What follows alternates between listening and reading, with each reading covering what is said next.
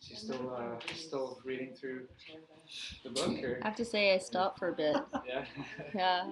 Yeah, it's funny because you sent me that email, and I had a choice because I was planning on like sitting there and watching TV, and then you sent me that email. I was like, oh, I should read this book, and so then I didn't watch TV and I actually started reading it. So, so it's my email would be like, don't read it. You ruined them. I know, but yeah, ruined them.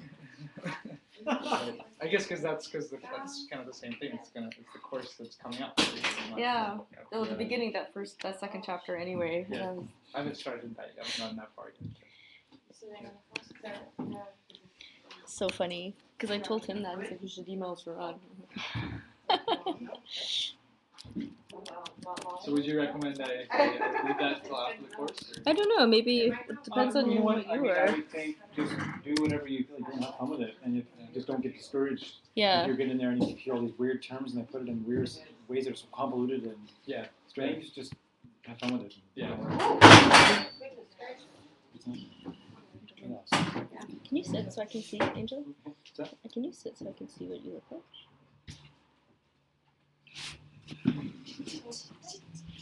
Oh, I'm not the only one who had that idea. Secret mango. They're different though. Sesame Street. Sesame Street. There was one other new person from Wow. Meetup, a guy that said he was Chris, but I have not seen him here. So I will close the door. Maybe it's after 7. Yeah, it's after 7. No.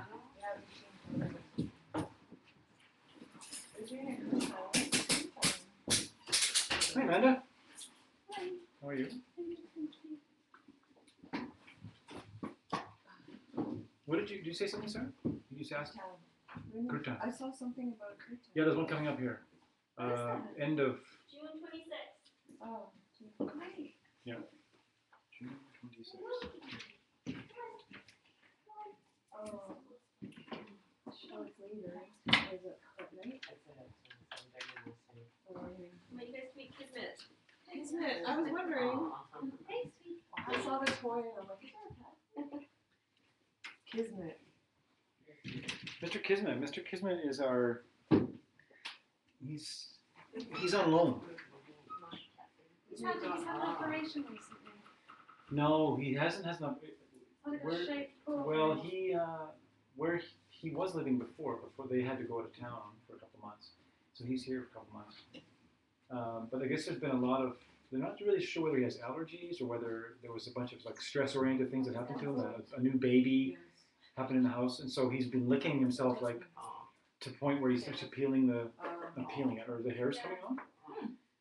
So we're giving him these pills every day, and we're watching his hair. If it comes back, then we're supposed to stop giving him the medicine and stuff. So, but he seems to like the first. He's really only now. Like it's amazing that he was out here walking around. Yeah, the first time he was just all hidden in corners and you couldn't even find him. But now he's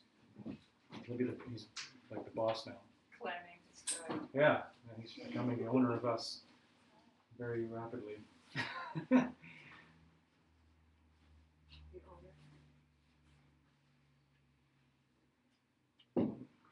So, does everyone have opening prayers that need opening prayers? I'm recording the audio on the. Oh, okay. Oh, you know what? Let's have a backup. Yeah, that's what I was looking for. Right here.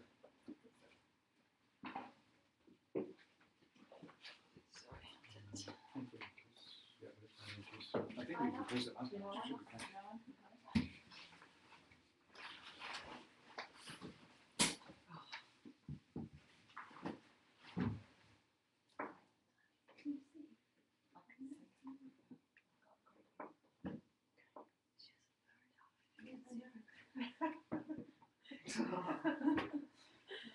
ACI 14, Class 10, John Buchanan, 2015. John Buchanan. John Buchanan.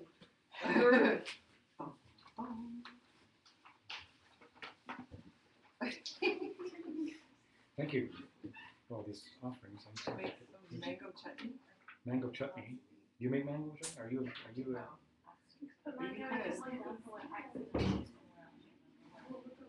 Yeah, that's good. Yeah.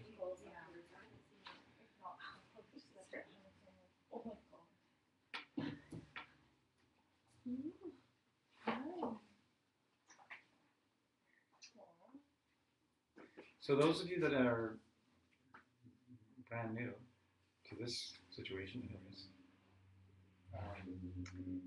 has anyone told you anything about the opening prayers and what's really about to happen here? No. So you'll see there's one that's in Tibetan, it says Sashi Puki. There's one that's, we're just going to say that one time, and which is, you can think in your mind that we're going to sing it in a melody, and you don't have to worry. You can just read it if you want to. But what's important is just to imagine that you're offering something for the teachings, like something. They say that these teachings, if they have the potential to set us free from our mental afflictions, and if it's practiced, I guess, with the right motivation and properly. So there's no way of coming up with a dollar amount that could pay for that. So we offer a mandala of like sky full of flowers, or whatever in your mind would amount to what you uncountable offering, like that. And then so we'll do that. And in the next prayer, we're going to.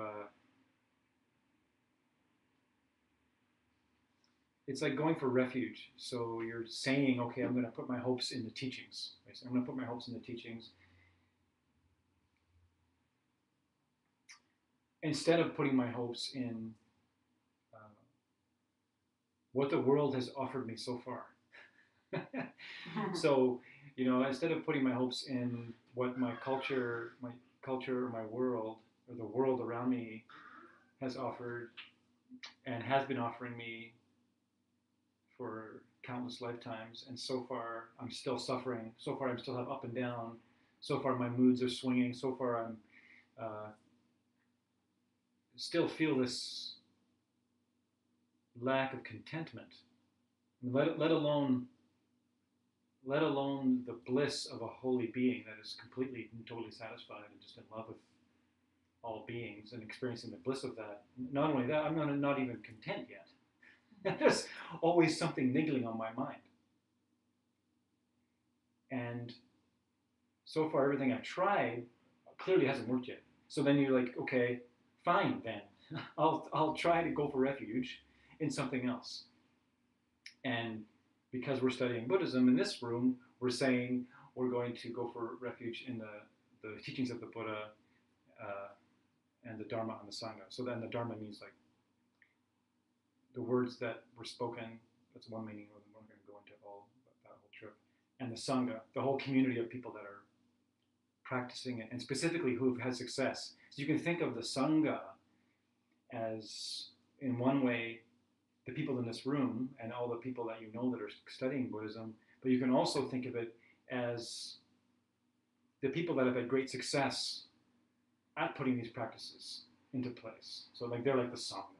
Okay, yes, may I be like you one day and have these great realizations and just drop the suffering from my mind stream. So we're going to sing that one 3 times, and you can make a bowl out of your palms if you like, or you can try and make this hand mandala, which is fun to try.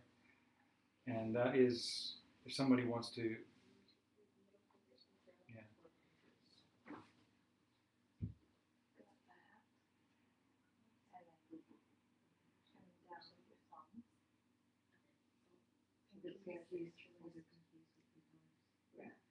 This one has to be up top. Doesn't matter which one's up.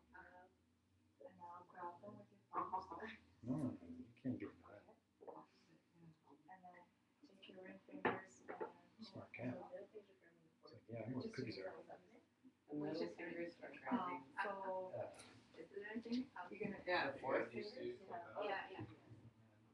Okay, you do it. Oh, Sharon just does it himself. I've never seen anyone do that before.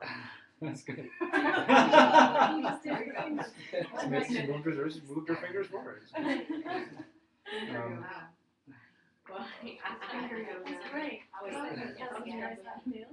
guess so, but then I guess she's not going to remember to do it. So maybe next time. That's all right. That's all right. So this is like representative of this mandala. this big offering that you're offering for the teachings.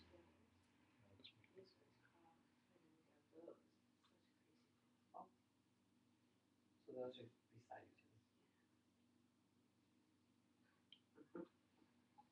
Ready? Okay. And breathe. Remember to breathe. Yeah, and then someone will say the first word and then everyone else joins in. So maybe we'll get Nishi to start.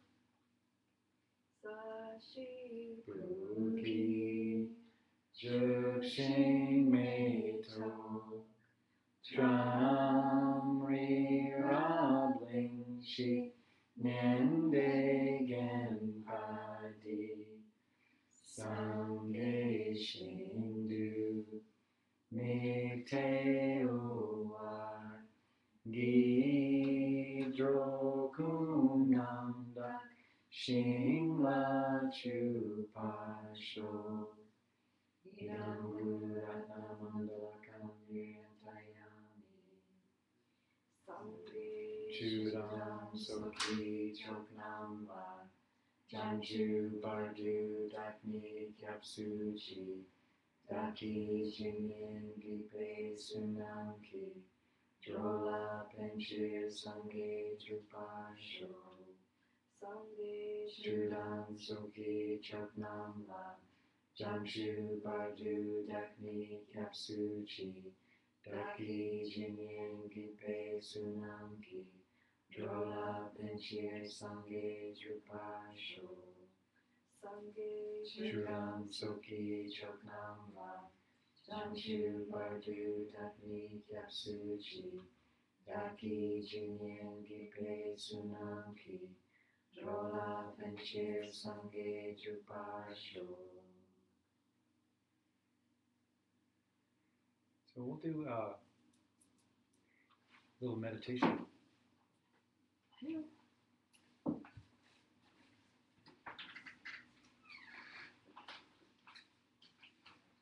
want that closer a minute?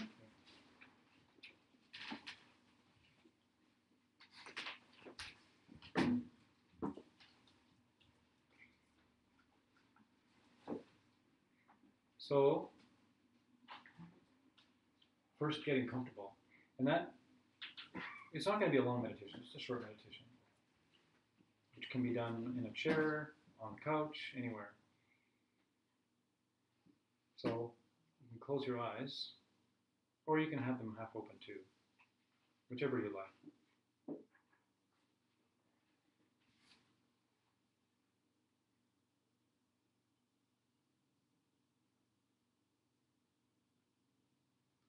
Just take notice of how your body feels right now, which is really just bringing your attention to it.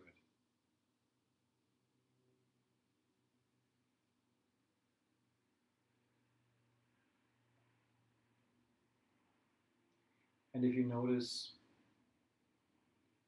areas of tension in your body, try and inhale a breath to that area. And as you exhale,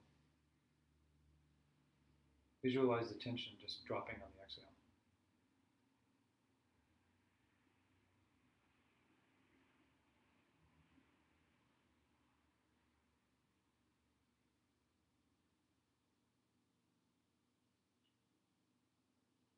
And then begin to feel the parts of your body that are touching any surface. I'm just going to call that the earth, like your cushion or your feet on the floor.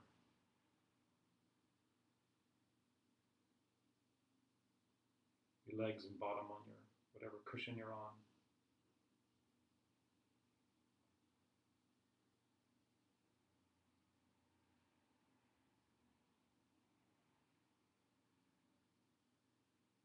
There's something about noticing the sensation of where your body is resting that can be grounding.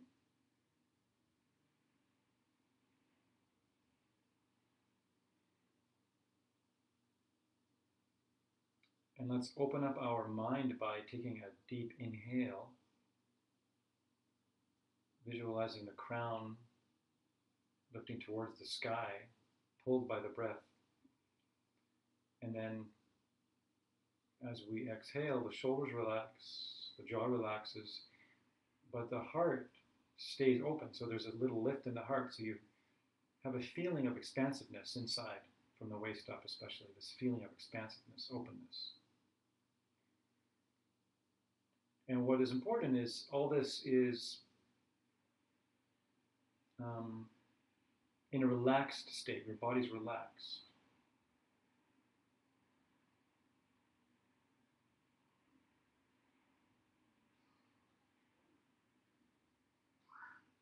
Begin to focus on the rise and fall of your belly as the breath naturally fills your belly and the belly naturally releases the breath. Not making any attempt to control the breath now. Just noticing.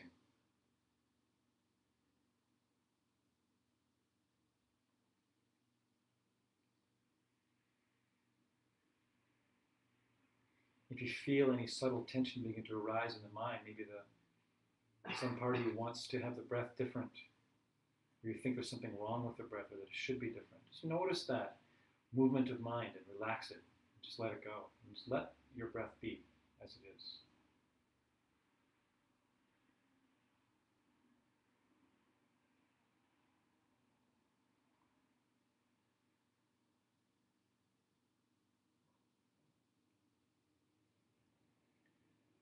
So now we're going to tighten up the focus a little bit by changing the area that we're looking at. So we're going to draw the mind now up to the tip of the nostrils, and now simply having awareness of the breath as it passes the tips of the nostrils. The idea being that you would park your mind there.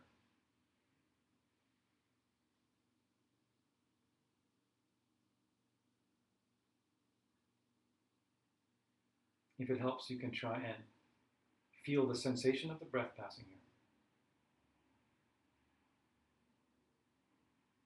It's a very handy way, very great way to help pull the mind's focus into the present moment.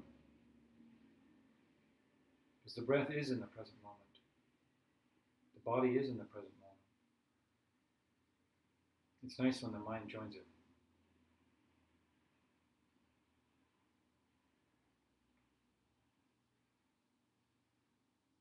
For those of you who haven't heard of the Perfect 10 meditation, this is a great way to help bring the focus.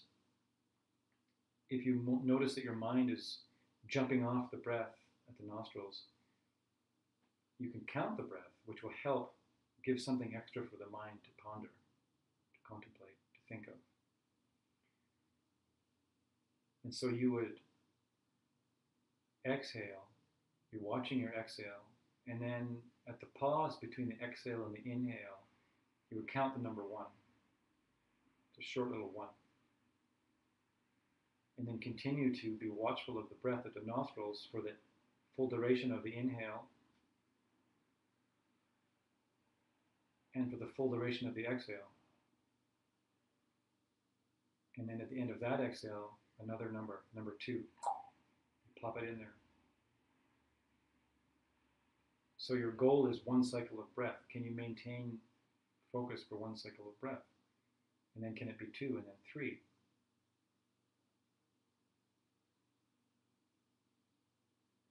The point being, if you can actually stay on the breath all the way to 10, then you really never really needed to count.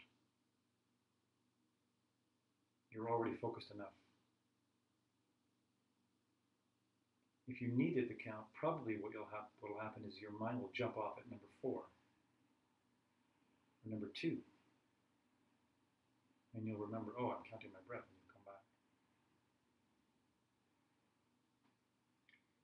A very, very healthy, important part of this meditation is that when you remember and you bring your mind back to counting, you rejoice, you celebrate. Oh, I'm back to lucidity. I just trained my mind to return to its object. And this is something to be happy about. So just continue to watch the breath for a bit.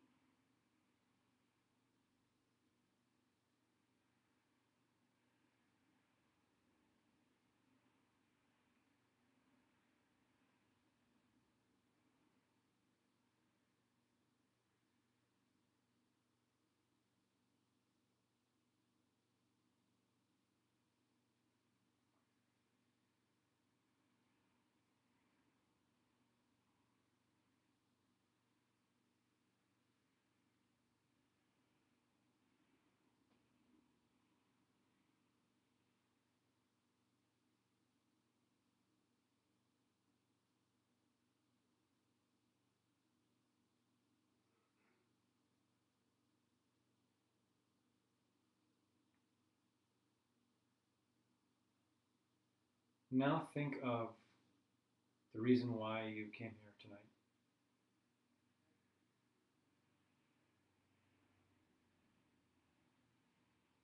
What brought you here?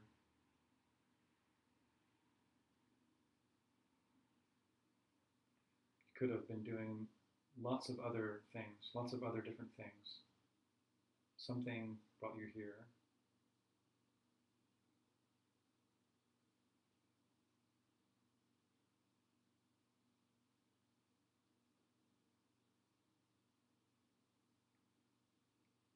And think of what you would like to accomplish in this life. What's important to you in this life? What do you think will bring you to peace?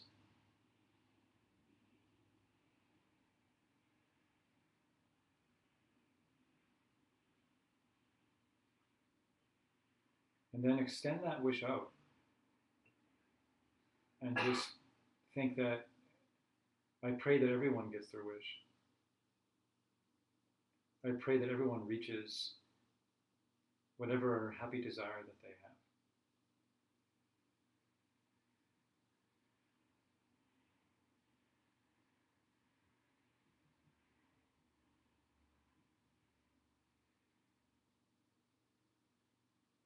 And see all people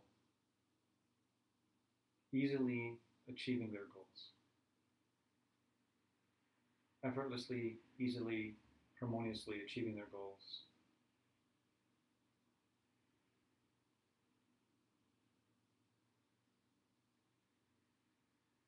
And rejoice in their happiness, rejoice in their accomplishment. Thinking that that must be a reflection of your own practice. That must be a reflection of your own heart to see so many people succeeding.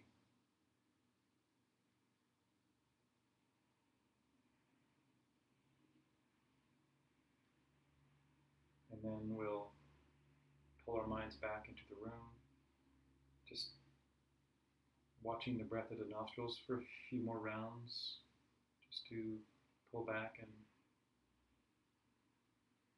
get present again in that way. And then gently, slowly opening your eyes.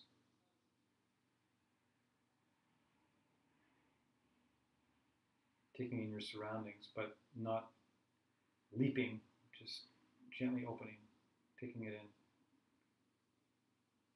Seeing if you can remain at rest in whatever centered place that you may have managed to summon during the meditation.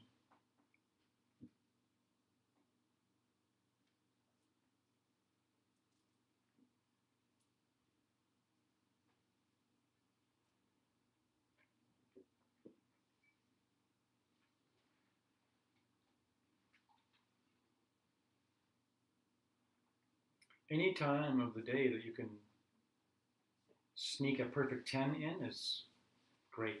It's a very relaxing for the body, very relaxing for the mind. You know, you could be in the middle of some crazy day and feel overwhelmed, and suddenly, well, why don't I just, you know, sneak off for a second, or just sit at my desk or whatever, and just close my eyes for a minute and see if I can bring my mind to bear in the moment. Maybe I can pull my mind into the moment and start to relax, and you can gain a different perspective usually. And because when our mind is pulled away in all these different directions that our mind can be pulled away during the day, it's easy. It's just easy to forget. It's just easy to forget because these sort of outer things become so important to us that we forget that we're not even really present, because we sort of get used to this mode of operation where we're kind of distanced from ourselves in a way, and just kind of going through, and then you can start to recognize that, and then pull yourself back in, and then you can be more present for, you know, with yourself, which will then allow you to be more present for other people, which will then create like a rebound effect. If you can be more present with other people, it automatically makes you more present with yourself, because you have to be there for that. And then you can, you know, you help each other, you know, by being, if you're present with someone else, it's like you're pulling them into the presence of themselves. And then you pull yourself into the presence of yourself, and then it can be, you know, it can magnify. That's why it can be, I don't know, sometimes frightening for people if you start to do that, and then you're you know, people will start looking around because they can't deal with it. They can't deal with their own presence.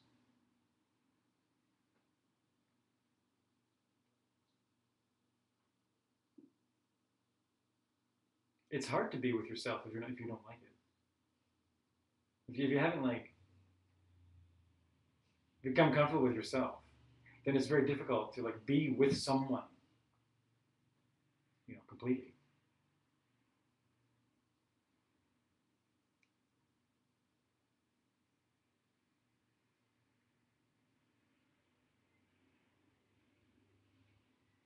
That's where the Buddhas are always laughing, because they don't have that issue. It's like holy beings. They don't have that thing where they're trying to show off a self, present a self, right? Present, you know, present the myriad ideas that we're hoping to look like, right? And then, but somehow in there we know it's not really true. We know that it is, well, that can't, and then so we're like, because of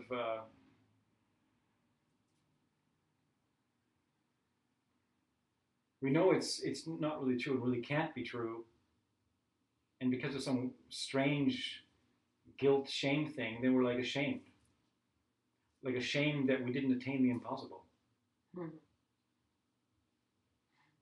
Because you can't really be anything but what you are, right? You know, what is it?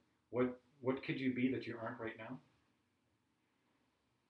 But we put a lot of store into like this is part of the whole can't be content, because there's this niggling thing like, well, you know, there's always, you know, something to become, something to do, something to accomplish, and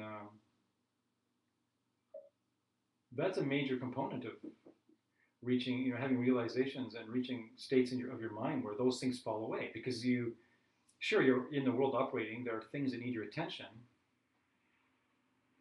but you wouldn't be doing it to accomplish something in yourself. You wouldn't be doing it to prop up something, right? You wouldn't be doing it as a pillar for your pride or something like that. You just be there with it present. This is what needs my attention right now. And then you would be able to do it, and then just it's gone. It's gone. You let it go, and it's gone.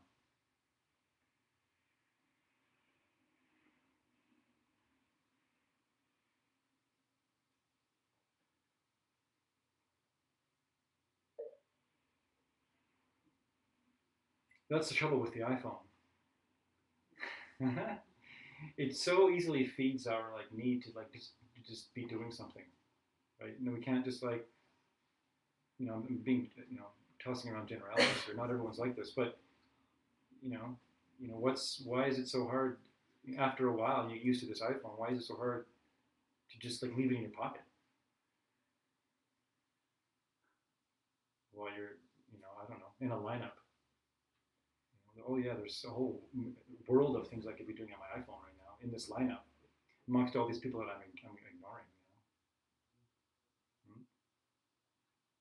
Like, what could be more?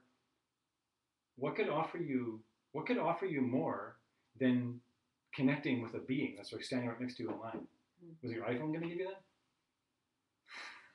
that? It's crazy. It's madness. And I think this is what gets me about this whole thing, about the iPhone and the texting, is it's obviously born of a need to connect. But why not with the person that's standing right next to you? Right? Why is it that you see people walking on the street and they're all looking down at their phones? So they're all talking to somebody. They're just not the person next to them. And they're like texting out these things and these little cute little things and getting it back,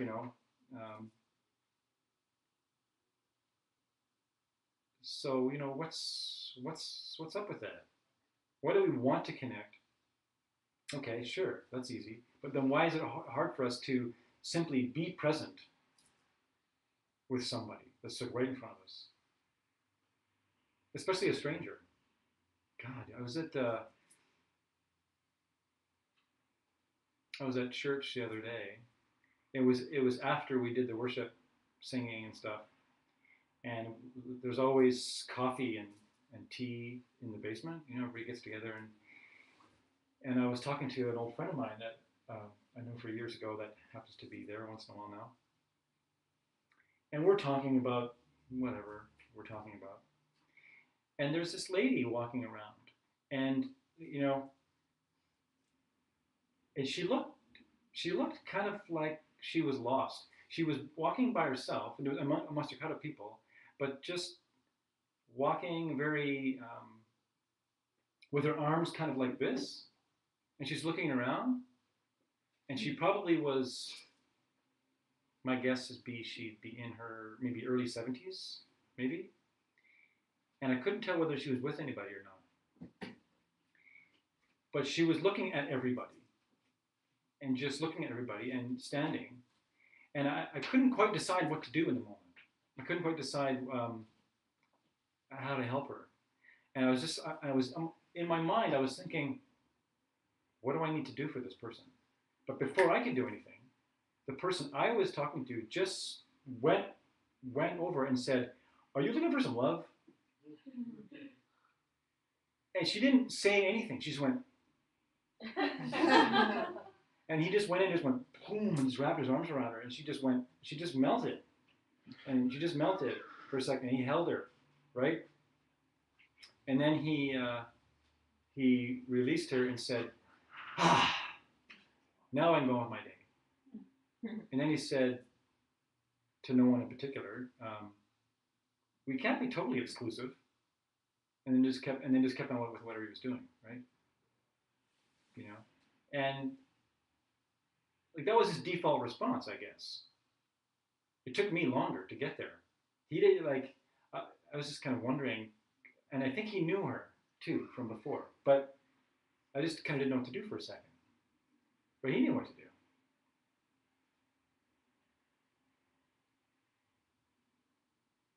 He certainly didn't text her. He solved the problem instantly.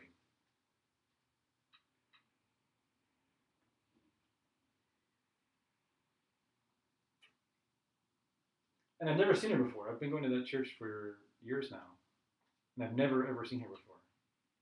Very interesting. So what are we doing? Right, ACI 14. We're ACI 14, the last class of ACI 14. So, those of you who are just have you studied any Buddhism at all ever? Awesome. Online I did. Online. Uh-huh. Yeah. Online. So yeah, sure, that counts. I mean, people get married online these days. I mean, why not study Buddhism? You can marry a dolphin. You can marry a dolphin online. Why not get enlightened? Or Zaragoza. Are you married to a dolphin, Sarah? This is the secret, Sarah. This is the secret that Sarah never tells anyone. It's finally out. So online. That's great. So what? Just how, like taking courses or? It was out of Minnesota. And When you were living in Minnesota, or this type No. of? Oh, No, Site actually, was out of grandmother's from Minnesota, but no, this temple was in Minnesota, and I forget his name. It was about 2 years ago now, and I wrote everything, all of the lessons I wrote myself alone for a couple of months, and it just resonated with me. So something So grabbed you. it really grabbed my spirit. Nice. Mm-hmm. Moved my spirit. Yeah. Well, is there something that maybe is there something in particular that you think, or is there one particular idea that really got you the most? Do you think? No, no, just in general. No, I think the whole thing. The whole, got me. the general. Yeah. Yeah. Well, that's Yeah. good. Mm-hmm. Yeah. Nice. And how about you? Just watched online video talk, Oh, great. a karma Dalai Lama talk. Oh, cool. So But YouTube They probably. don't speak English. I No. don't have the patience to listen to them talk. The translator. Just the translation. Yeah. But Yeah. some part I don't understand. Yeah. But I know it has to be true, but I don't understand. Yeah. Or agree with. You know it has to be true because of the feeling that you have when you're listening to it? Well, I have no idea how to understand that, but I know it has to, maybe at some point, Yeah. I know enough. Right. I'll be able to understand those. Oh, nice. I agree very much with the vegetarianism, Yeah. compassion. Yeah, that's how I got started. Oh, yeah. Following, Okay, so the compassion. Yeah. Beautiful. At we're right in the middle of the last class. We were kind of halfway through. Not only are we at the last class of the course, we're also halfway through the last class. So this is class 10, and we're halfway through class 9. And class 10 is actually extremely short. So don't worry, Sarah.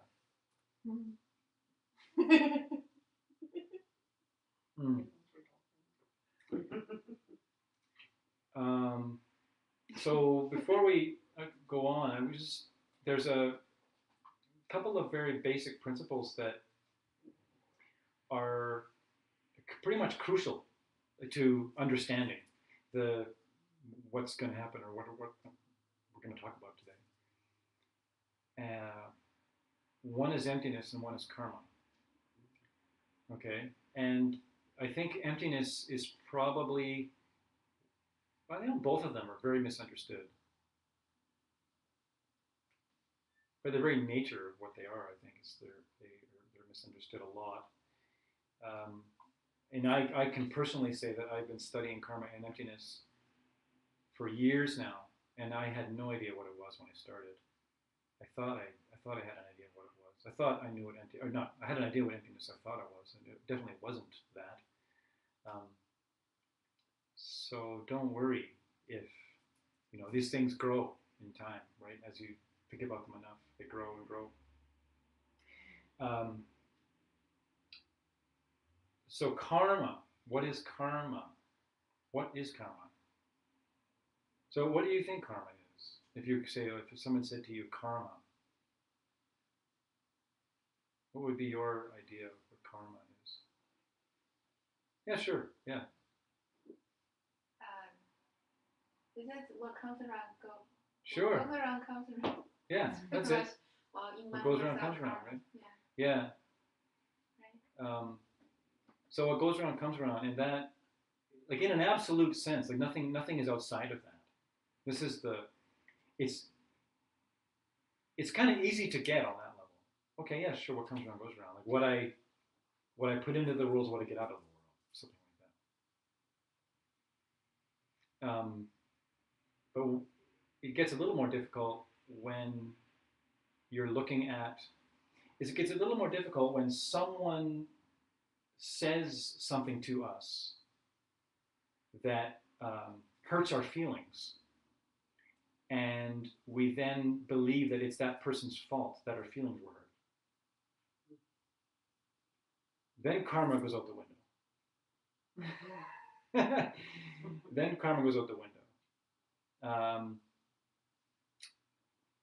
Again, I'm making generalities, just saying, because then it's like, well, what did I do? I didn't do anything to this person that would make this happen. It's easier, we're more accepting of karma when good things happen. Oh yeah, I deserve that, right? I deserve that. So the thing that makes karma difficult is the time gap between when we actually plant. I'll just talk in cause and effect, and I'll talk in seeds and results. So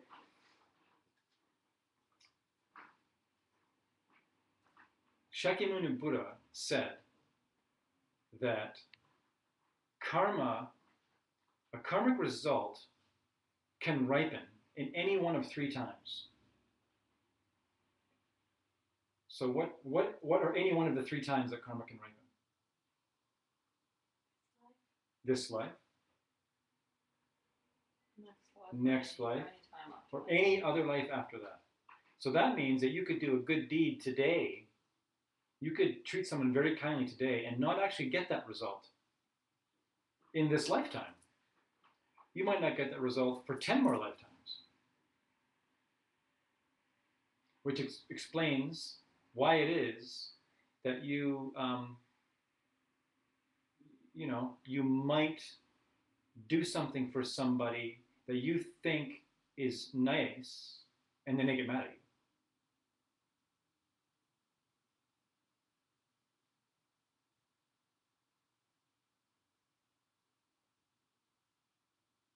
Here's an example that actually Mariska told me about an example that happened at a yoga studio recently. So somebody was in a yoga studio, and they had lost their pass, their yoga pass, and they had recently bought a yoga pass, and they showed up and couldn't produce the pass, and so the teacher was there, so said, well, let me try and find, they just switched systems, that's right, in the computers. So let me try and help you find your pass. So just, could you give me some personal information, or do you have a receipt or anything that would show me a number that I can then just go find it? So from the yoga teacher, from their side, was not looking at someone who was trying to like connive a free class or anything like that. There's, okay, I'm going to try and help you find this pass so we don't have to worry about this anymore. The person who couldn't find a pass completely flipped out and said, I bought the pass. Do you think I'm stealing? You think I'm trying to screw this yoga studio over? And completely freaked out and wanted to talk to the manager and got so angry that is now like demanding 2 free yoga passes. And from a Buddhist perspective, you could say, okay, wait a minute. She wants 2 free yoga passes because she was offended. Because she got offended. Because she perceived something that gave her offense. Nobody offended her. You see? Like, there isn't such thing as an irritating person until you're irritated. So this... Oh, I'm so sorry. That's all right. Oh, goodness gracious. Okay. So... No. Hi. No, bye. She got a hi in. Yeah, she did. Oh, goodness gracious. Okay. So, so this yoga teacher got yelled at Yeah. For being nice. for being nice. Mm. Now, if the yoga teacher understood the laws of karma and the time gap, they'd be like, no problem. I understand.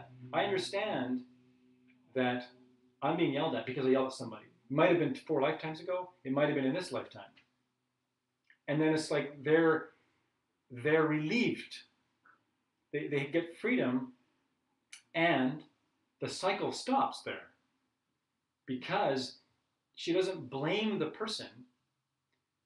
She blames the wheel of knives that we've been talking about. So, and then the cycle is stopped. If she thought, oh my God, you ungrateful wretch, I'm going to yell right back in your face and I'm going to show you who's who in this studio. Gah, gah, gah, gah, gah. And then this fight's on. The karma continues to roll. The karma continues to roll. So, now we didn't talk about why that makes sense. And that is that the other thing that the Buddha said is, and there's some Dharma heads in the room here that can actually tell me, what did the Buddha say about karma, the laws of karma? There's 3 of them. Or is there 4 of them? There's 4 of them. Sarah, tell me. Karma is certain. Yes. If you plant it, it will grow. It will come. You get the result. Yeah, Yeah. the result comes. It grows. It will grow.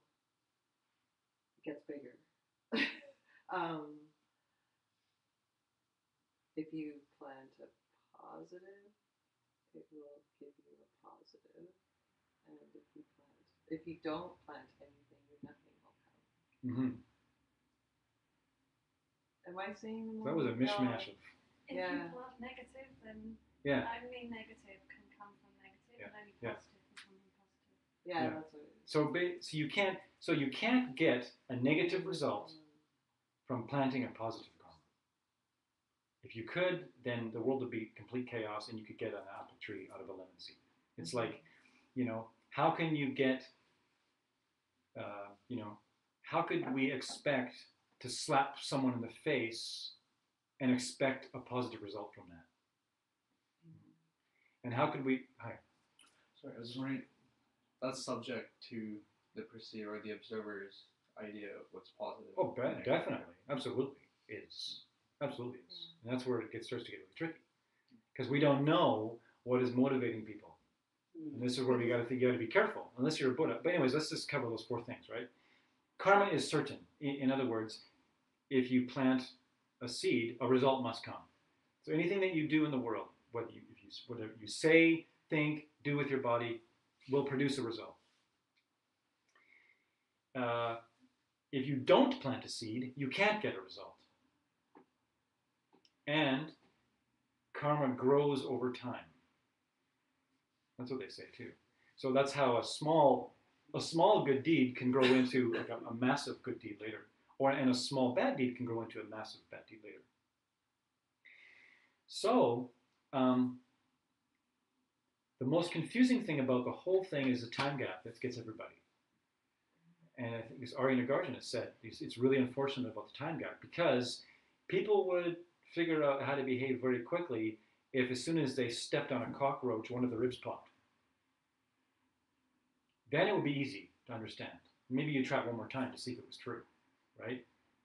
As soon as you punch someone in the face, you just got to punch them in the face back somehow, Or as soon as you give somebody $20, in your pockets it's $20, right? Which is insane, because if that was true, reality couldn't even function. There could be no functioning reality if there was no time gap. How could you even do anything?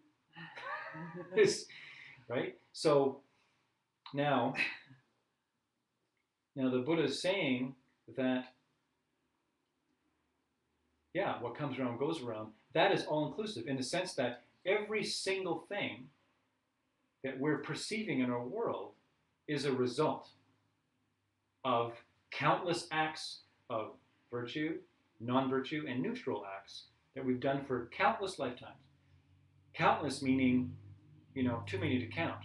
Countless meaning, like they say if you took every grain of sand that made a mountain and added them all up, that still wouldn't be enough to count the lifetimes that we've lived. And that the mind itself is beginningless. There is no start to your mind. So there can be no end to your mind. There's only like a start and a stop to these projections of whatever manifestation of body and consciousness that you're having during that lifetime, which is like the blink of an eye in Buddhist perspective. Right? So that's why they say, reach total enlightenment in a single instant. That means one lifetime. A single instant is like they talk in those kind of terms, which is a good Buddhist who's practicing well is not thinking just of this life. They're thinking of like, okay, this body will fail me sometime. I will die, and I will continue. And hopefully, if I'm plant enough virtue, my next birth will be a good one that will help me reach my final goals. But we could talk all night about these kinds of things, but it's not really. I just wanted to ground the teaching for tonight. So karma, cause and result, the manifestation of reality for every single person is, if you buy the Buddhist idea, born of past deeds. But there's a very important component that makes it all function, which is the emptiness part. Without the emptiness part, there ain't no karma. And without karma, there ain't no emptiness. They go together hand in hand. And the emptiness part is the fact that things are empty of self-nature. Because if they were, and let's just do this quickly for the benefit of everyone.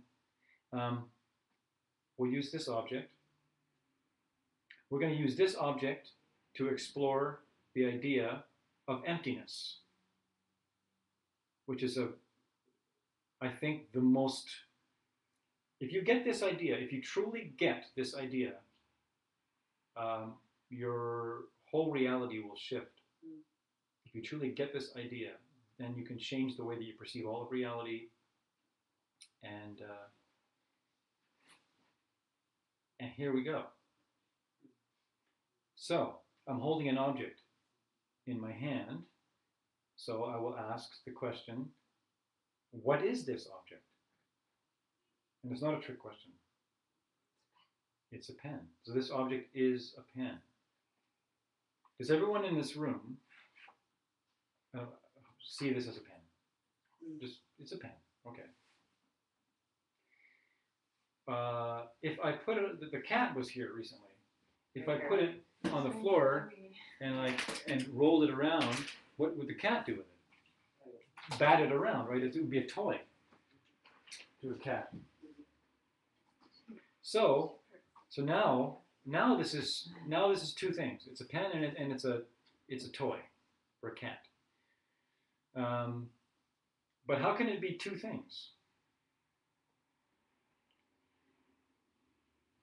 If the cat sees a toy and I see a pen, then what the heck is this thing? Is this a toy or is this a pen? What about someone, a human, who's never seen a pen before, walks in and sees this object I'm holding? What are they going to see? A stick, maybe. Right? A stick. So now it's a stick now. It's a stick, it's a toy, and it's a pen. So what is it? Is it a stick, or is it a toy, or is it a pen? It's all of the above. So somehow this amazing object has the ability to be all these things. And it could be countless. Countless. As many, perceivers of this object as many things as this thing is. And, okay, sure.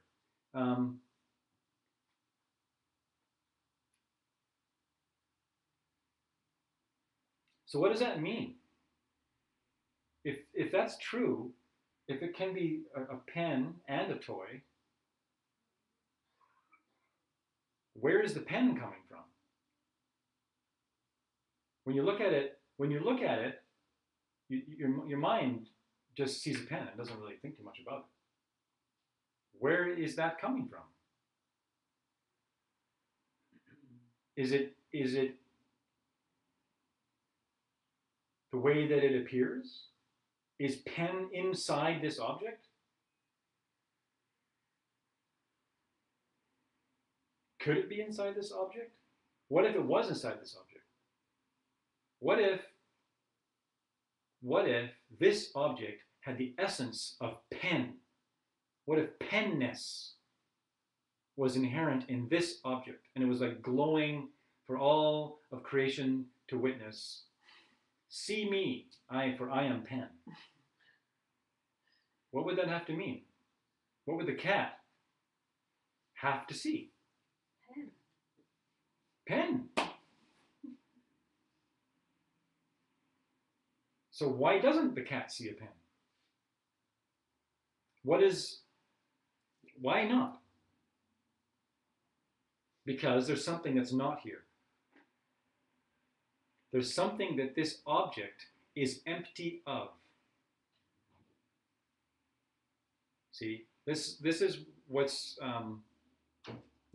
tricky about the word emptiness, because emptiness, when you add the ness to emptiness, the mind automatically jumps to a positive quality. And emptiness sounds like an essence, a fullness, some magical thing that's making this all possible. It's inside the pen. It's emptiness. Mm-hmm. It's empty. It's empty. There's something that's not here. It's difficult for the mind to grasp that. How are you going to perceive something that isn't there? You can only do it logically until you see it directly. So, what is this object empty of? Spirit. Pardon? I said spirit. Spirit. Probably. What else is it empty of? Empty of pen. It's empty of pen. There is no pen here. There is no pen inside this object, because this object exists only as potential to be labeled as something. Because if you have no concept of pen, how could you see this as a pen? How could you? You know? So, where is the pen? Your mind. The pen exists as a perception of a pen in your mind first, which then projects pen onto the object, and it appears like the pen is out there on its own. See, that's dependent origination. The pen appears to exist independent of your perception of it to be a pen. You see? The pen appears to exist independent of your perception of it as a pen in order to be a pen. It's like, yeah, I'm just a pen here. I don't need you. Right? And so what happens when I put the pen down and we all leave the room and Kismet leaves the room and there is no one perceiving this object? Is the pen still there? Yeah? Sarah's saying yeah? No, I didn't say Oh, you're saying yeah, the pen is still there. The pen is still there. Yeah, the pen is still there. How? So then you're saying the pen is a pen by itself. Right. How is if no one's looking at the pen and calling it a pen, is it a pen? If we left the room and this could somehow still be going, everyone's gone on a pen, come back. See me. Then it wouldn't matter. We would go away and this pen would still be here, and that would mean that it was a pen from its own side. And that would mean that it was existed as a pen independent of the perceiver's projection of a pen. Oh. I'm sorry. It's okay. I'm very sorry. Please I know don't it's be sorry. it's I'm heavy. trying- It's a I'm heavy trying to idea. figure it out. It's a heavy idea. No, and this they say that you have to look at this thing thousands of times before you get it. Oh, okay. It's but I'll tell you what it is. It's worthy of every moment that you try to figure it out because I'm waving this pen around, and it's easier to think of this when we're talking about an inanimate object like a pen. It's harder when it's a person or your job or words on a page or the Dharma, right? Or the Dharma or the scripture. Wow, this is amazing scripture. No, it isn't. Arya Nagarjuna would say that's not that. Arya Nagarjuna would say that scripture is not amazing. But then he would say, oh yeah, sure, it's amazing. But it's not amazing. It's not really amazing. It's not. It's only amazing if you perceive it as being amazing. Otherwise, it's just black lines put in shapes on a white thing that happens to be able to show it, and you look at it, and if you've done enough good, if you've helped enough people in past lives, you go, whoa, and your mind explodes, and you're like, different. If you haven't, if you've kind of been, if whatever ripens in that moment happens to be a bunch of kind of neutral karma, then you're like, that's kind of cool, yeah, right? If what happens to be going off at that time, you see, this is the thing, right? This scripture could appear to you as something completely sublime and life-changing one moment, and an hour later, the causes and conditions have changed, the karmic seeds are different, ripening differently. You look at the very same thing, you don't understand a word of it. Mm-hmm. And you think, well, this is all a bunch of gobbledygook. These Buddhists are a bunch of insane people. And, and if you look at the words and you get afflicted, and you've experienced that as a negative thing, that's because you haven't helped someone figure something out in the past. Someone came to you for help, can you help me with this? And you're like, no, I don't have time for you right now. Then the meaning is hidden from you. And so that's because of the intimate marriage of karma and emptiness. They go hand in hand. So that's the whole trip that's why we watch our morality.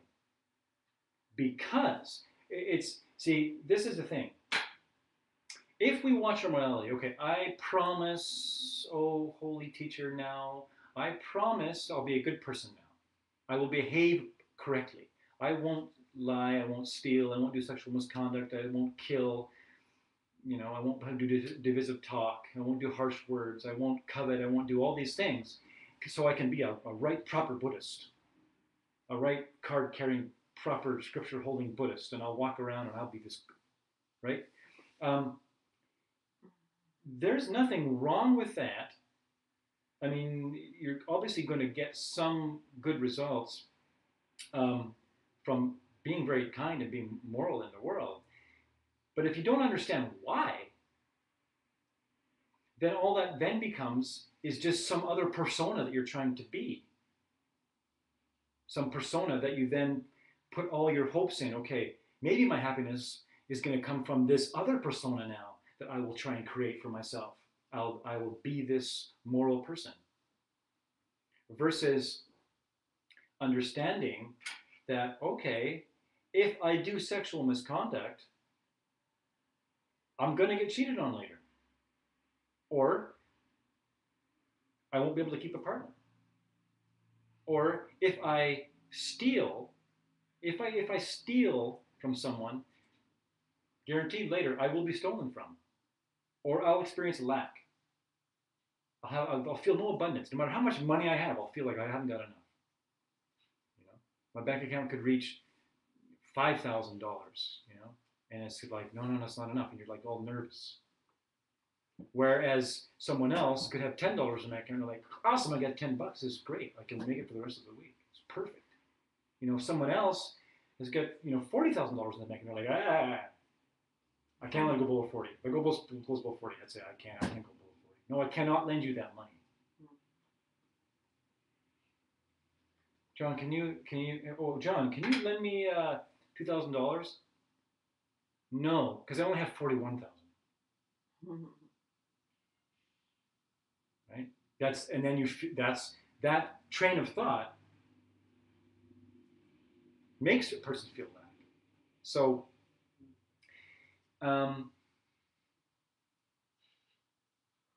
that is karma and emptiness. So because other people, like a beautiful person, like why is it that you can see someone having all these amazing, beautiful qualities and you suddenly want to live with them for the rest of your life, and then someone else looks at them and says, I don't get it. You guys aren't really right for each other. I'm just not seeing it. Right? It's because what else is the famous beauty is in the eye of the beholder. Perfect. What comes around goes around. That's karma. Beauty is in the eye of the beholder. That's emptiness. But here's what most of us tend to do. Oh yes, beauty is in the eye of the beholder, but we also forget that ugly is too. If beauty is in the eye of the, so is ugly.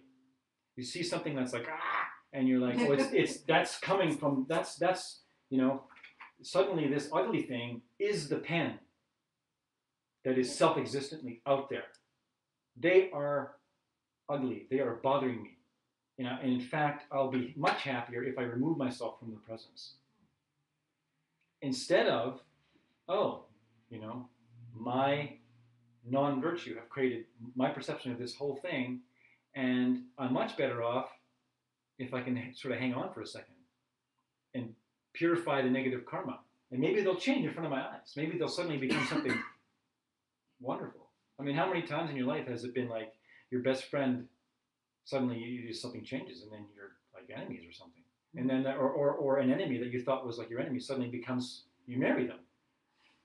You know, I mean, there's no, it's the same, it's a constant shift in karmic perception. So that was like Buddhist 101, okay? That was like the basic kind of crucial elements. Everything revolves around that. Everything revolves around that. And so all we've been doing this whole class has been constantly reproving that to ourselves and thinking, okay, so this course is called, it's a lojong, which means mind training, which means not mind training as in like, you know, algebra, but mind training as in what? You people have been in class. Kindness, yeah. Well, what's another definition of like mind training for lojong? Yes, bodhicitta, but specifically cultivating still that too. That too. Exchanging yourself with others. That too. It's all within there. Right view. Cultivating the mind of enlightenment, or cultivating the good heart, right? So mind training, and so in the Tibetan Buddhist, mind is here. It's in your heart. The whole thing is coming from here, right? So how do we do that? So we just spent 9, 10, probably 12 classes by now talking about why it's important that we stop putting our own needs, you know, first over all others, and that it's our selfishness and our lack of compassion and our inability to think of someone other than ourselves that is the cause of, that is the root of all our trouble. It's been the cause of all our trouble from the beginning. And then it's okay, we've talked about karma enough, we've proved it to ourselves enough times. Can we believe that, John?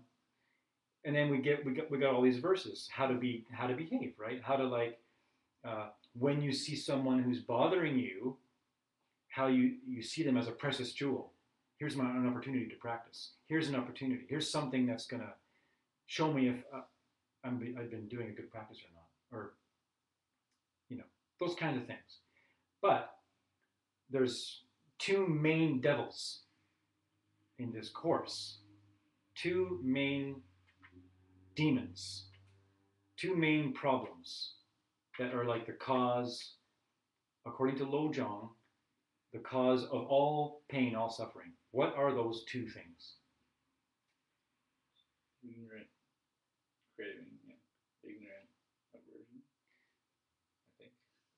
Well, those two definitely are in there, but ignorant desire and ignorant aversion spring from one fountain. How could you, right? What is the cause of ignorant desire and ignorant aversion? What makes that possible? Living in self-existent me. Ignorant itself. Yeah. So when the Buddhists say ignorance itself, what that means is the opposite of wisdom. And what ignorance itself is believing, like most of us believe our world exists, and that we believe the world is happening to us versus us happening to the world. So an ignorant way of looking at this pen would be thinking that this is a pen, independent of my perception of it as a pen, thinking that everyone is seeing the same object because I see this object as a pen, thinking that and that pen is inside this pen. That's basic ignorance, according to Buddhism. It's not wrong, it's not bad. It's just a basic misunderstanding of reality. That's all it is. And that makes ignorant aversion and ignorant desire possible because if we believe that the qualities that we see are out there, then we'll do things to get them. We're even willing to hurt others to get them, not understanding that if there's anything that's going to be positive in this situation, it's going to come from my karma, not from them. It just looks like that. Mm-hmm. So that's why we can get so confused in that way that we're willing to, oh yeah, if I can just have this, I don't know, if I can just have this CD, this music, if I can just have this CD, I'll be happy. And you just craving of this happiness. Oh, I'm seeing yourself listen to this music, but I don't have no money. So you go into the store and maybe you'll shoplift the CD, thinking that that's a way to get something positive. Not understanding that, okay, sure. Not understanding that if you get home, put this in some magical device that then spits out sound that's pleasant, misunderstanding that those two acts are completely unrelated to each other. The positive result of listening to the music is from some other good things that we did in the past, and you will surely suffer a negative result from stealing from the store. And we can talk about this all day and all night, we're blue in the face, but you have to apply that to reality in order to make it function for you. This idea has the potential to function for you in a major way. In a major way. How do you change your whole reality? You change your karma. You can't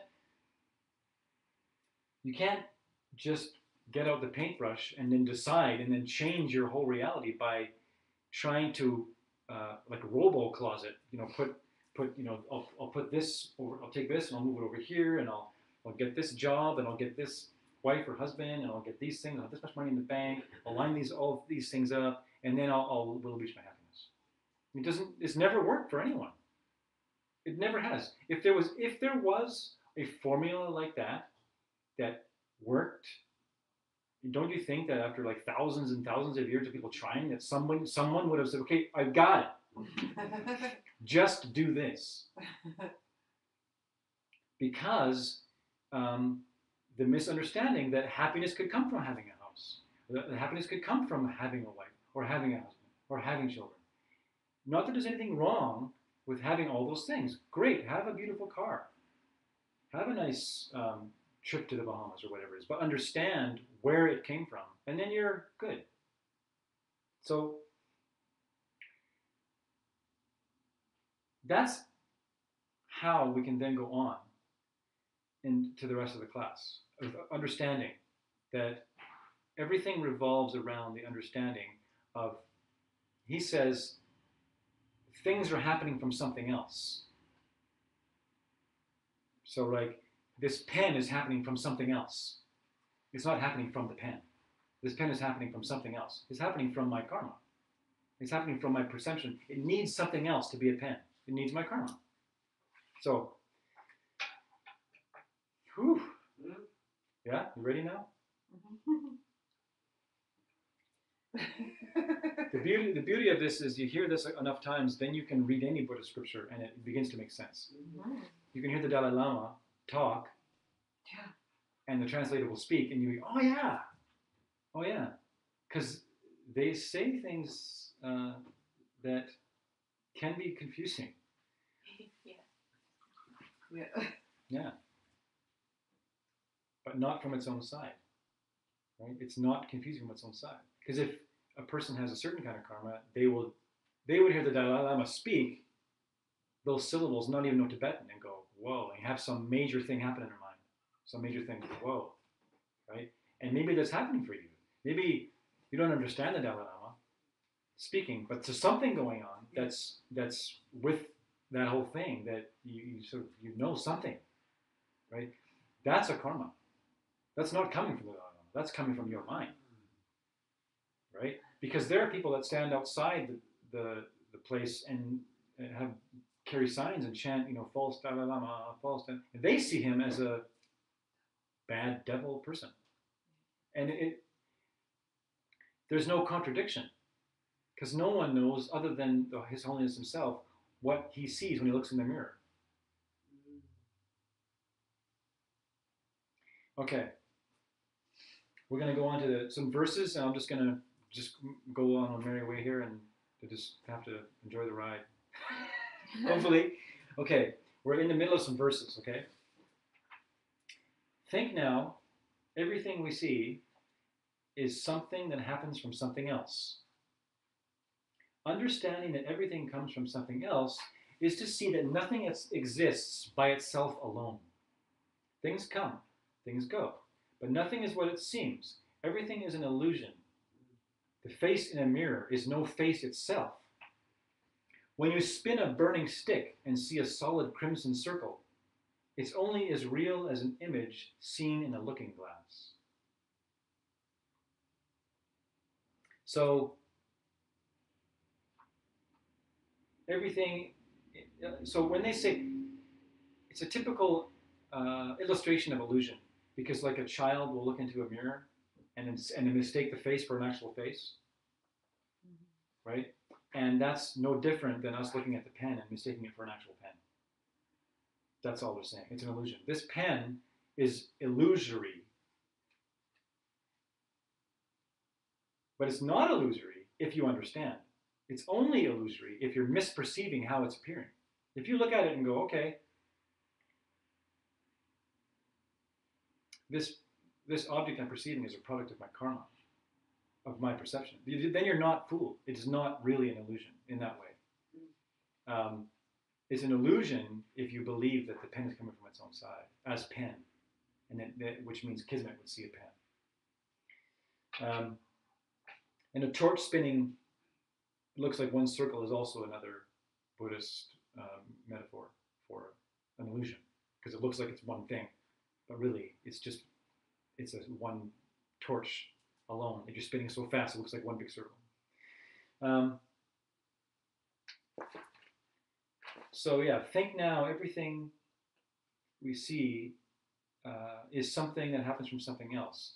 Understanding that everything comes from something else is to see that nothing exists by itself alone. So is he saying that nothing exists? No, he's definitely not saying that. He's just addressing the misperception. That's all he's doing. Your homework will say, what reason does he use to say all things are an illusion? And you have to answer, everything comes from something else. That's his reason. Because everything comes from something else, it just doesn't appear that way.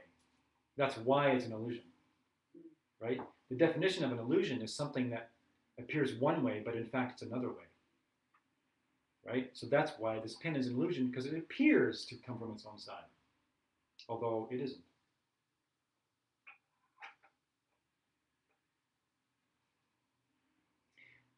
And see, not only that, but also, does that mean that our tendency to see things as self-existent doesn't exist at all? You can't eat those. Get some kind of like allergy or something. I'll just put them up here. Now we'll see how good you are, cat.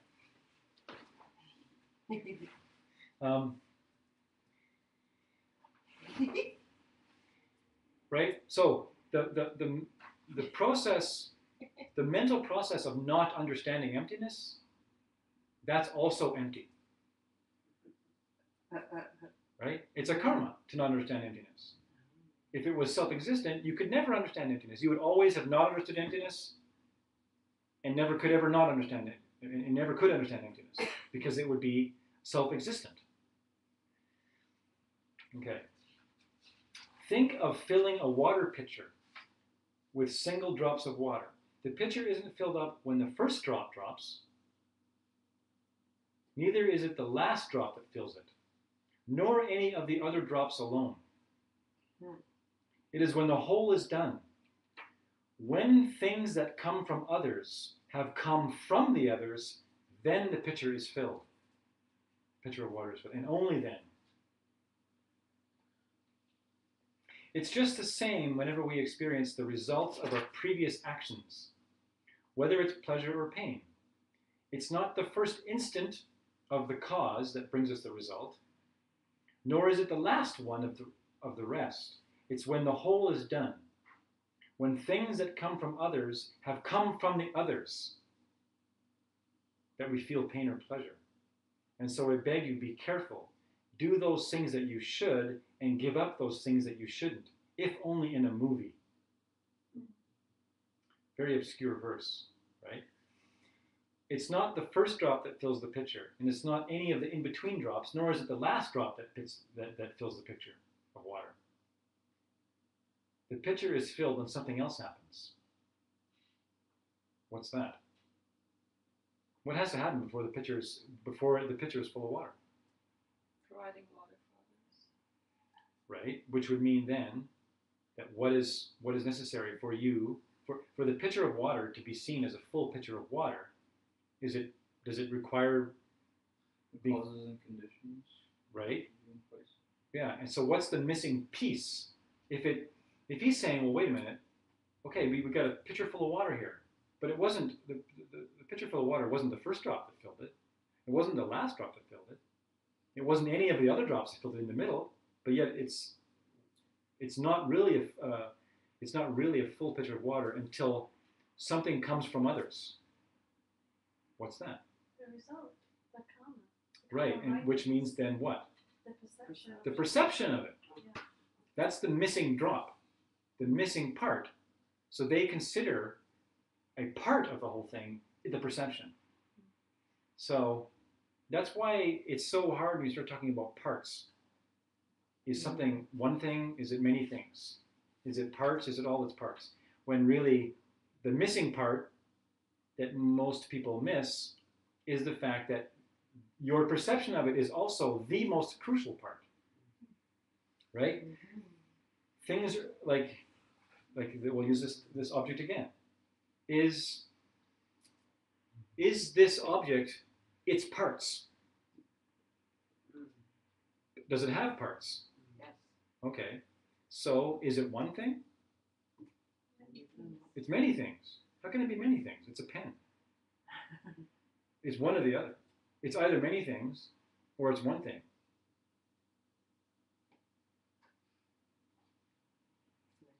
It's many things.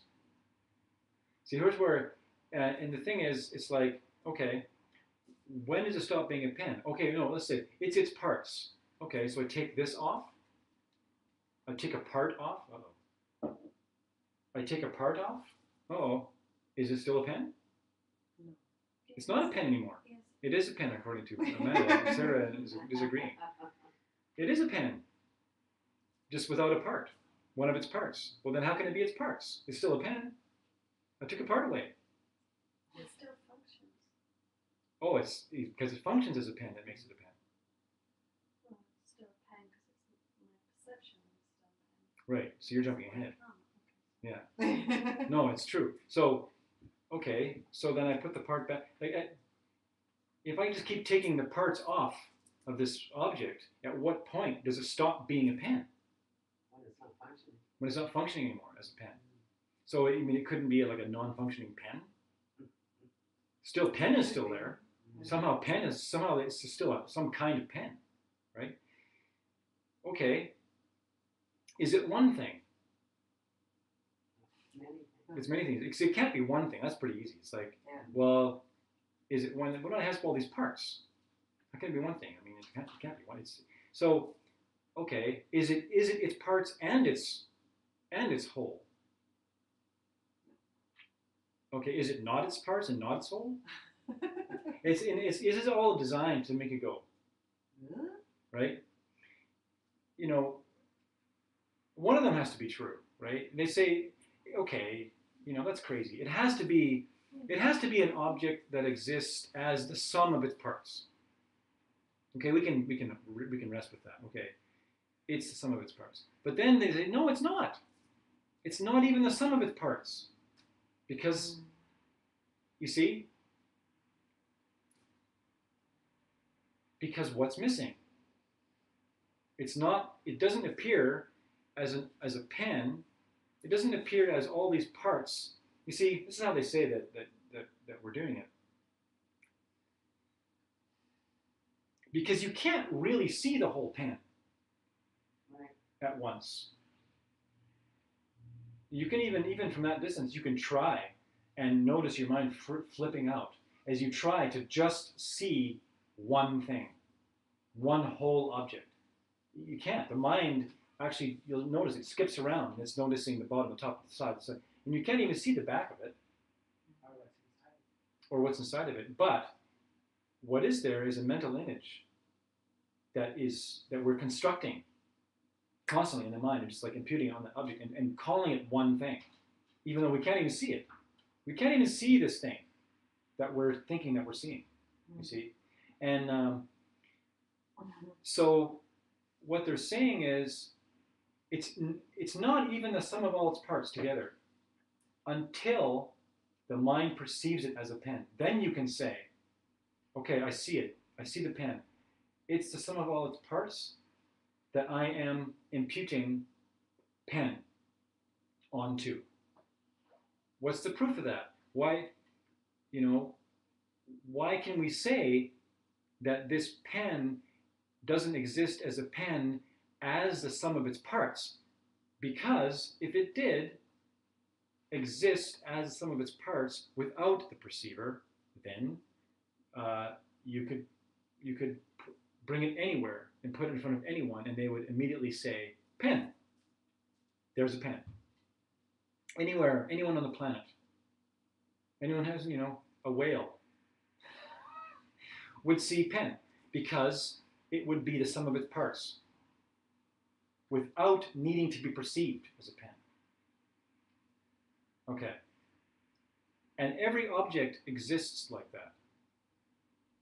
Every person that you see, they're not like an angry person until you label them as angry. Like maybe there's shapes, right? There's like a round thing on top of like a big kind of rectangular thing with these long things that are waving around, these other two long things, and maybe this round thing in the middle that's moving and decibels are coming out, making loud noises. That's like the sum of the parts. And you're like going, oh my God, angry person, angry at me. Or jerk. Right? Jerk. Right? And they're not a jerk until you call them a jerk. If you don't have the capacity or the karma to see them like that, they can't be that. You would just see something else totally. You would see like some person who's like, they could be yelling at you, and you can be looking at them going, what has happened? What has happened, you poor person? Do you need a hug? Like you don't have the karma to be offended or even be bothered. You're just like, what can I do for you? What's gone wrong today?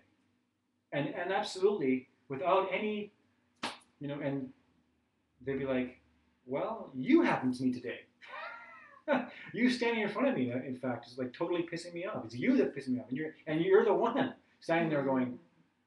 And because you're so steeped in Buddhist education, you've been studying so long, you just know the truth. You're like, I know that your non-virtue is going off in your mind right now, and you're forced into seeing me as something extremely bothersome. And you hold the line, and you love the heck out of them, and you stand there and you just take it.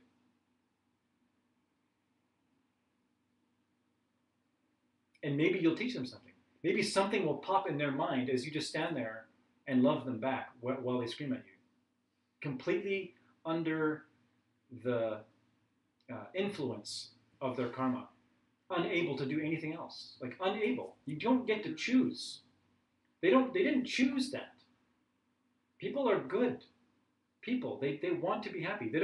It's not like someone comes up to you and decides, you know, oh, there's Tanjeet. I know what I'm going to do right now. I'm going to just yell at her right now because that's the best thing I'm going to. Yeah, that's what I should do now. It's not. People don't do that. Something happens to them. Something wells up and then they're under. So, and it's the same in reverse. You see, and someone comes up to you and they say, "Oh, you know, you're the angel. You're so beautiful. You're the answer to all my prayers. Where have you been all my life?" And you're like, yeah, that's right. That's exactly true. Finally, someone saw me. Thank you for seeing me. Finally, right? When it's the same. It's the same. Because then you can hold the line and go, wow, you know, wow. I bow to your virtuous heart. I bow to the virtue that sees me that way, and understanding that in 2 minutes it could change. In 2 days it could change. In 2 weeks it could change. Suddenly, like, they stop saying that, and they start going like, where's dinner? Right? Where's dinner? Because suddenly you've become normal to them. And it's not your fault. It's their fault. So if you can navigate your way through this world like that, you're home free. Just one thing will lead to another, and you just become a Buddha. It's easy to say this. So you have to like just continuously revisit it over and over and over again. And every situation, you're like, okay, you know, did they make me feel good because of something that they did? Did they make me feel bad for something they did? Or did they make me feel good because of something I did before? Or did they make me feel bad for something I did before? And you can continuously prove it to yourself. You know? Anyway, so it's like when dependent origination is complete, then it's the sum of its parts. Because a part of the sum of its parts is the perception. So there's a part missing if you don't include the perception of the object. When you include the perception of the object, then it is the sum of its parts, because that is included. All right. Woo.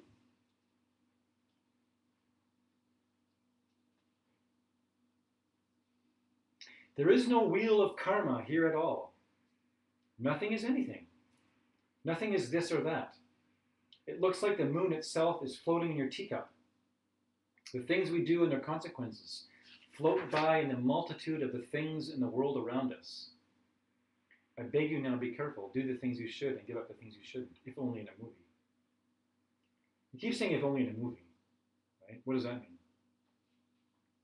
Even if you just think it in your mind and imagine it. Yeah, it's also pointing out like life is like a movie. It's illusory in the sense of it's like a movie, right? Although it totally perfectly functions, you know, it's like it appears like a movie that you get a headache, but you certainly have a headache. It's not like doesn't exist. It's existing. It's just not in the way that we think.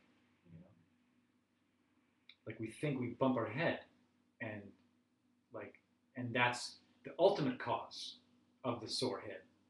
That bumping into the object might be how the karma came through, but if you didn't have the non-virtue to experience that kind of experience, you couldn't bump your head. Or you bump your head and you'd be like, ah, You keep on going. It'd be like, we feel good. Be like, oh, great, another bump. Yeah, awesome. You know, what else can I bump into? You know, it's like that. It's like that because you can't definitively say anything is anything other than what your karma is dictating.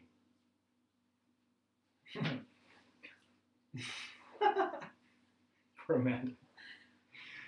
It was an inside joke. Amanda's recently experienced bumps on her head. Not recently. Not recently. But there was a Re- period of time where period of time where it was like one after the other after bumps. other. Yeah. It's crazy. You know what they say? They say that if you experience like bumps to the head, they say the karmic cause of that is from disparaging your lama in other lifetimes, and we've all done that. Disparaging your teachers, putting your teachers down, right? You know, I mean, so that's cool to like Or just not listening to them or just disparaging your lama. You know, that is a really, really deep subject. But if you you know, choose a lama, specifically more like a tantric lama, depending on how you see them. But if you say you see a being as, wow, this person's extraordinary, they must be this holy being, and you ask them to be your teacher, and you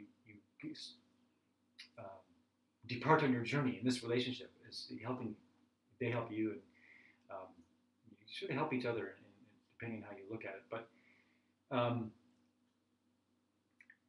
you disparage your lama if you think that you can't reach enlightenment. Because your lama like knows you can. And the only reason why your lama would say yes to you, sure, I will take you on as a teacher, is because they believe that you're not going to be a big waste of their time. Right? And they say, and they love you.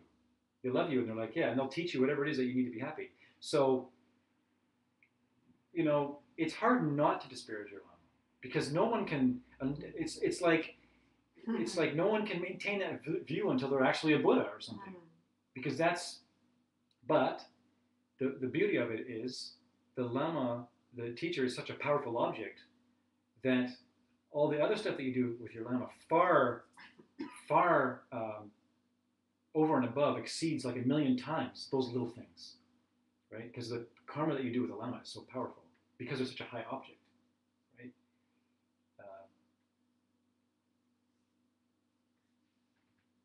Yeah, I mean, it's great to think like that, because I remember once I was helping Sherry move one time, and I was loading stuff into the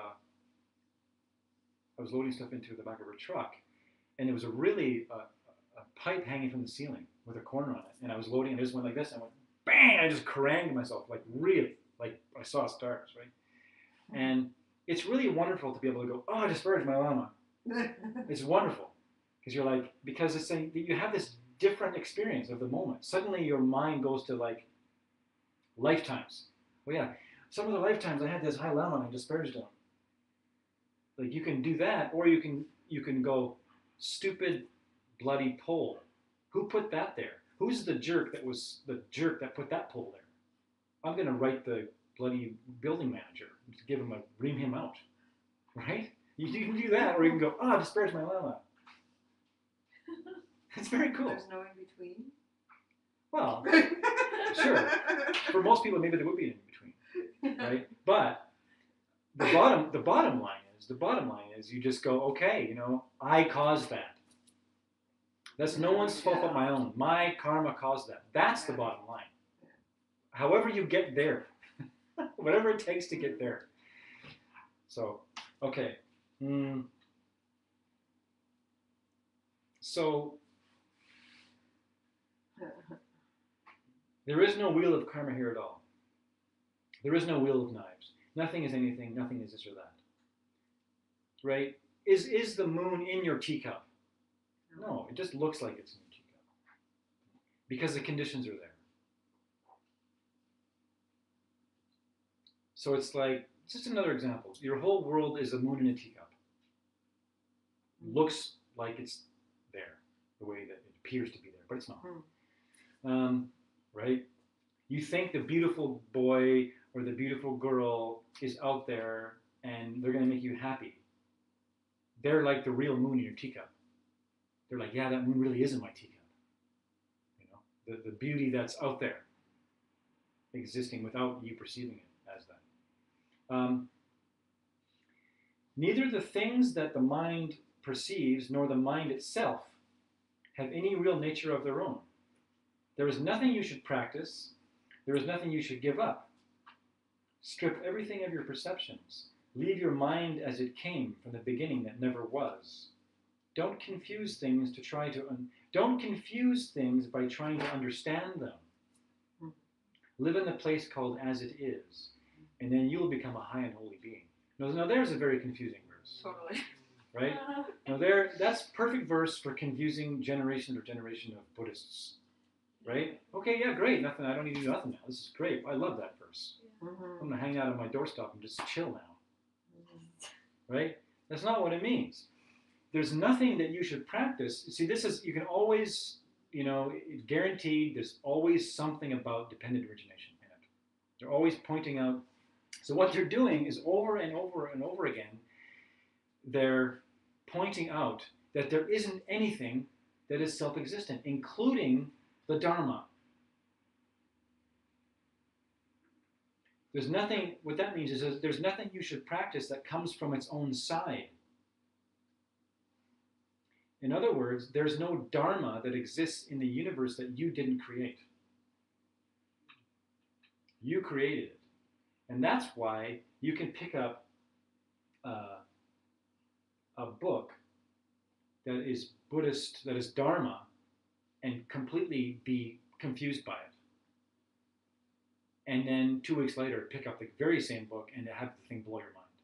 Because your karma is creating your perception of those words. So, there ain't no 3 jewels here other than the 3 jewels that you see with your karma. And if you're here and you're finding benefit, it's not self-existent. It's coming from your karma. That's all the same. Strip everything of your perceptions. Means try to understand that everything you experience is coming from your karma. Notice I'm just saying the same thing over and over again. It's just that, and I'm saying the same thing over and over again, but why does it need to be said over and over again? Because it's just the mind is like a rebound. It goes, bing, oh yeah, bing, oh yeah, because the habit is so deep. It's so deep. We need to be told. That's why one of the 10 qualities of a Lama is they're stoked about saying the same thing over and over and over and over.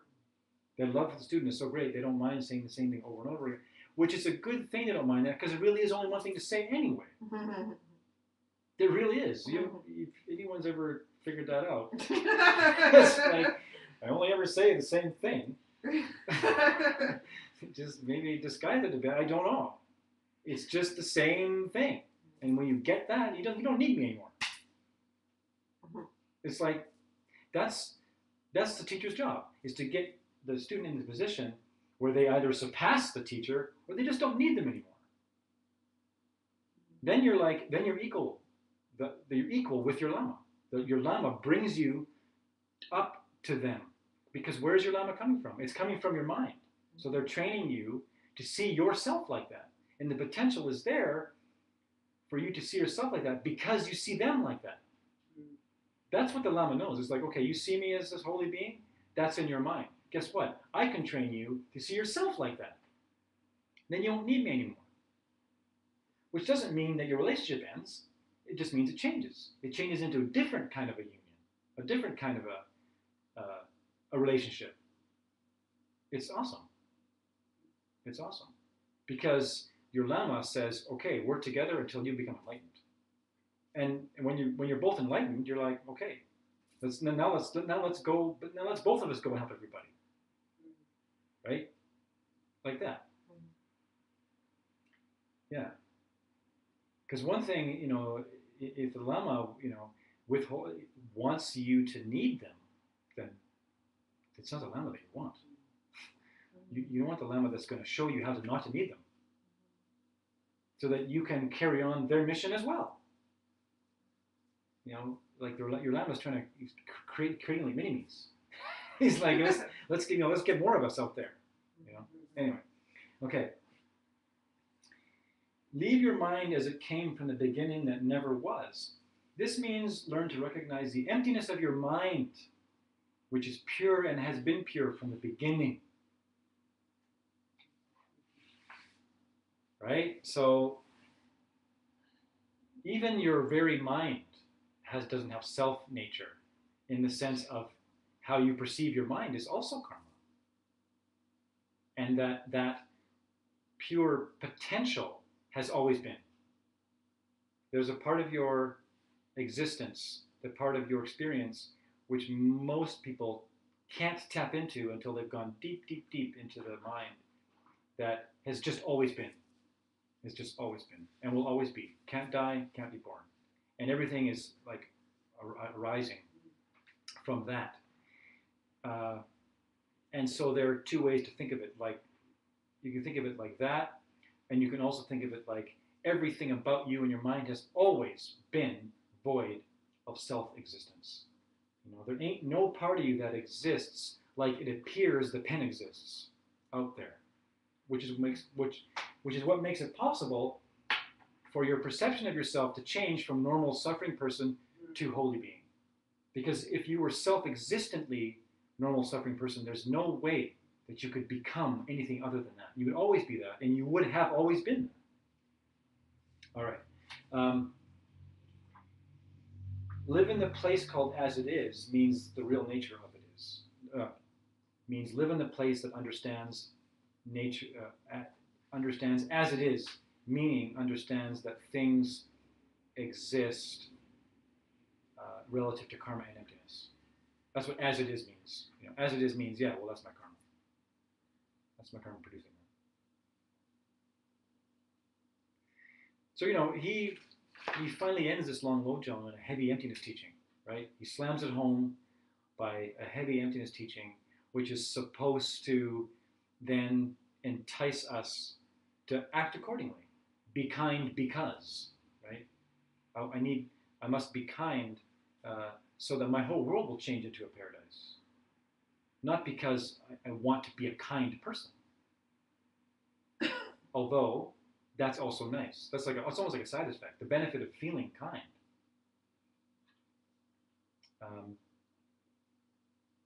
And that's it for that class. So now we wrap up. We're going to right into the next class, which really is just a little blessing. It was just, he reads out, there's these two little lojongs that we just get to read out and listen to. And then we're done.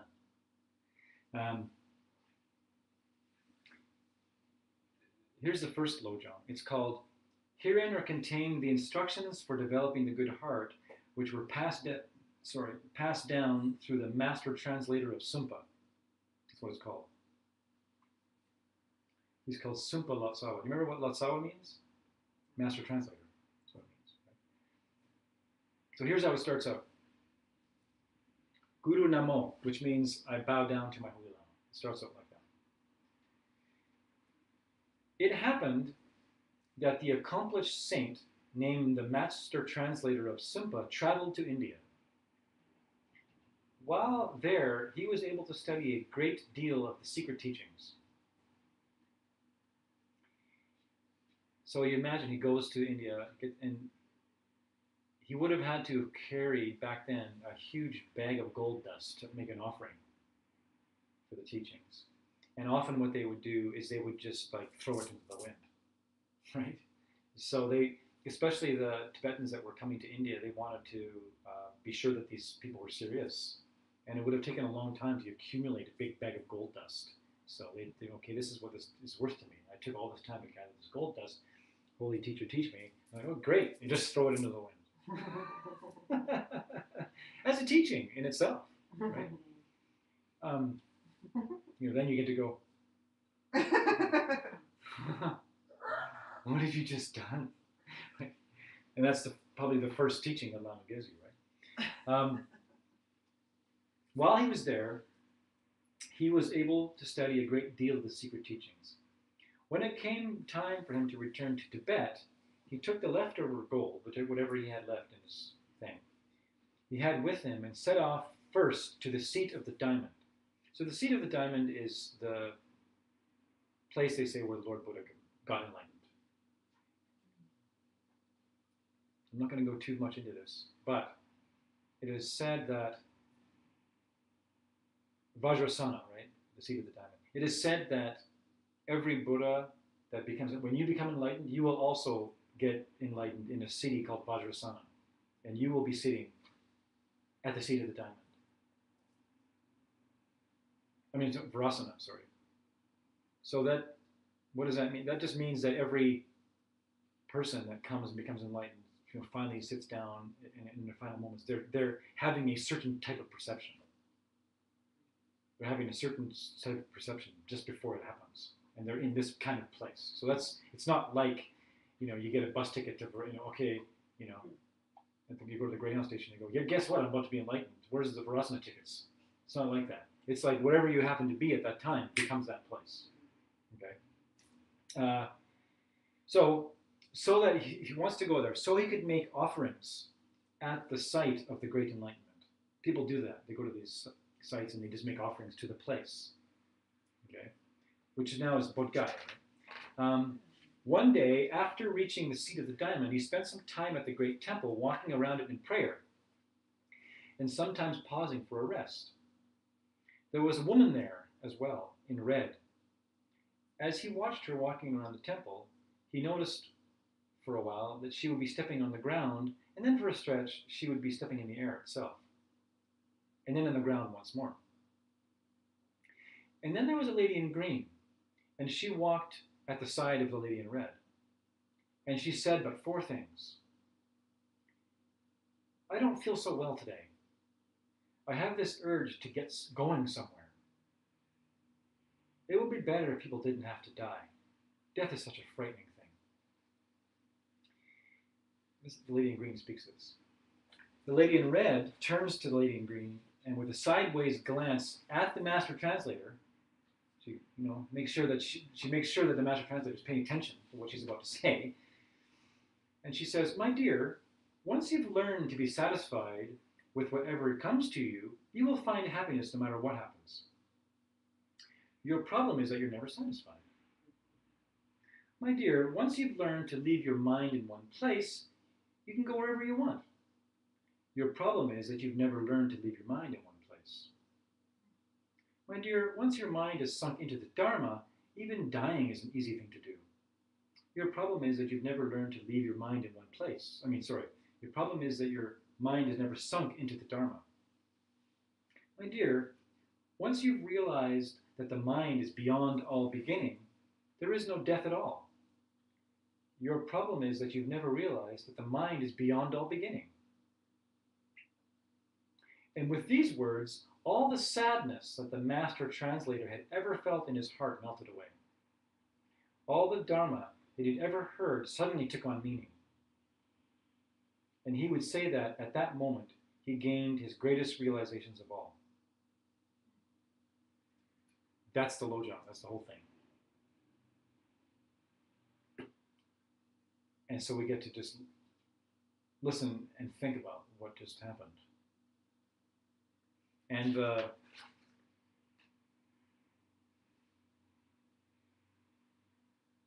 then he gives, a lot of these Lojongs, most of the Lojongs, at the very end, they give the lineage to the Lojong. Like, this was said by this, by this, by this. And he's saying, here's the lineage. It was spoken first to the master translator, that's himself. It was spoken first to the master translator of Simpa by the pair of holy angels, the Diamond Sow, Vajrayogini, and the Lady of Liberation. That was the lady in red, Vajrayogini, enlightened angel, and the lady in green, Tara, green Tara. So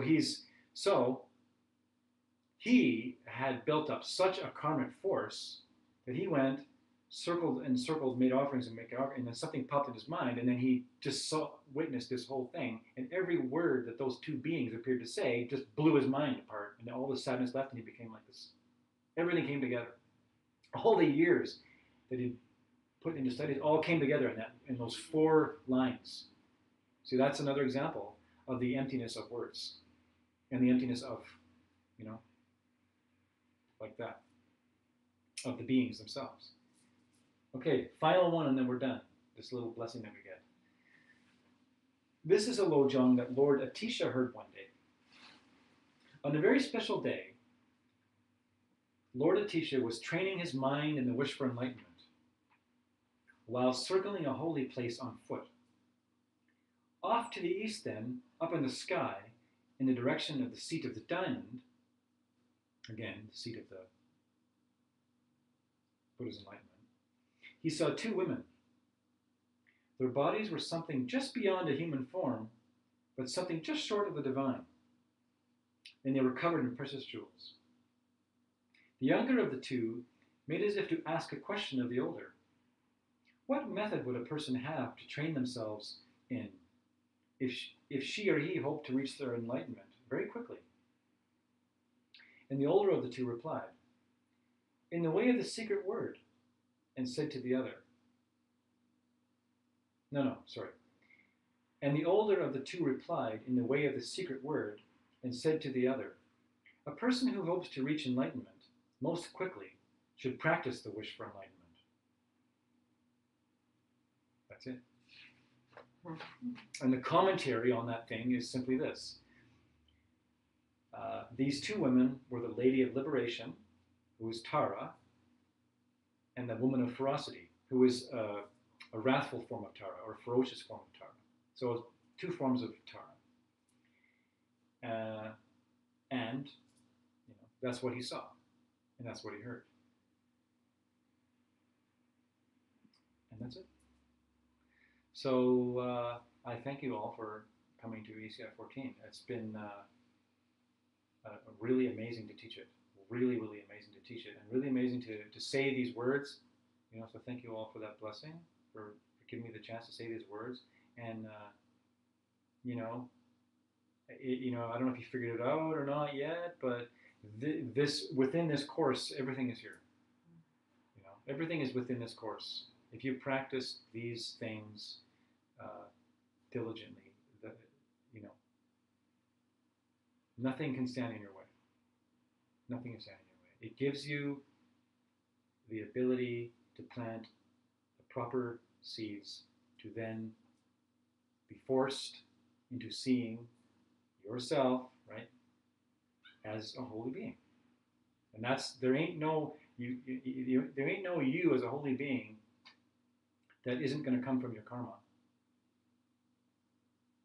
That's the only place it's going to come from.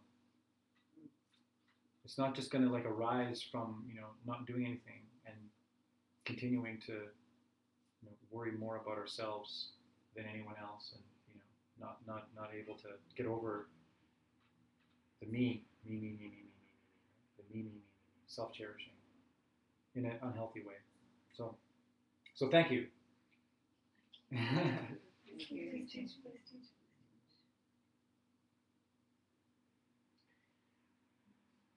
And we do closing prayers. We don't prostrate, because they say unfinished business. It's best to leave it open.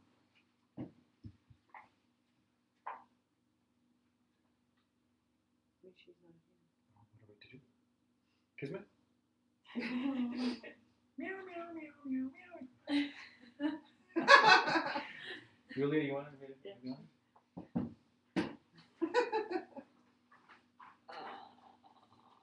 Will you help me with the second one?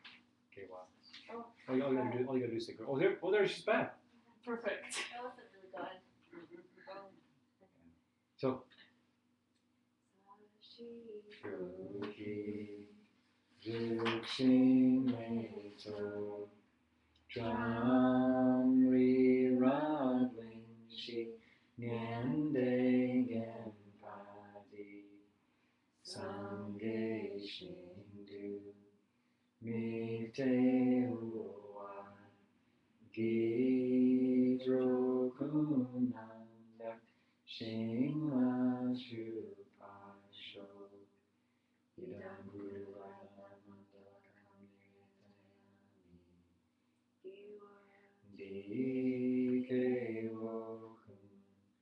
Sunam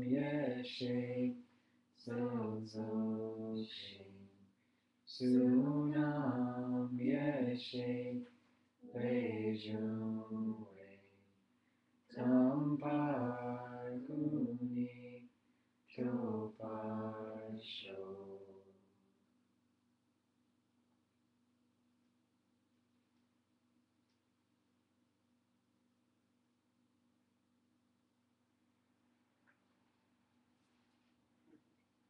Thank you.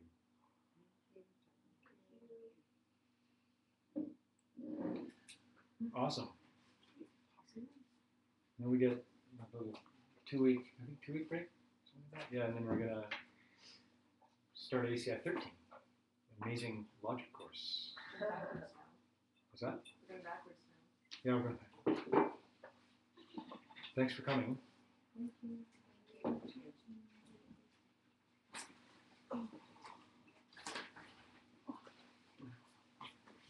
Is that recorded? Should I stop it? Oh yeah, please, Sean. That's a little hot. We didn't have yet.